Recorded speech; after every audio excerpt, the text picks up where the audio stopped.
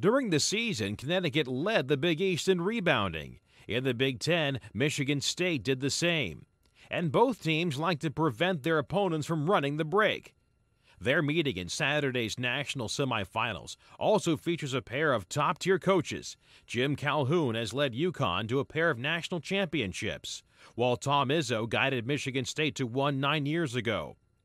But as these two powerhouses prepare for Saturday's matchup, the similarities end there. While the Spartans prefer to slow down the game's pace, UConn wants to rev it up and race the ball up court. In terms of strategy, two key matchups could separate UConn, the top seed in the West region, and MSU, the number 2 seed in the Midwest.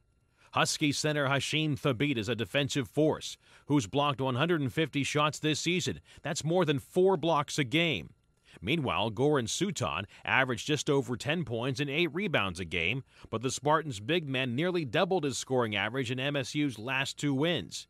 And his long-range game may pose problems for UConn. Goran Suton, the center for Michigan State, likes to drift out and take some long shots. He's a European player. All European big men can shoot the 3, and he wants to take some.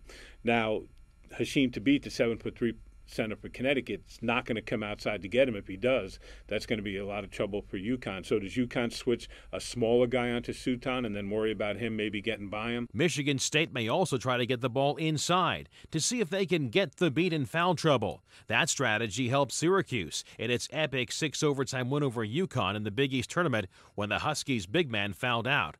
And then there's a key matchup in the backcourt. Can the Spartans contain guard A.J. Price, who leads UConn in scoring at 14.7 points per game? Travis Walton of Michigan State, the Big Ten Defensive Player of the Year, he's going to get A.J. Price.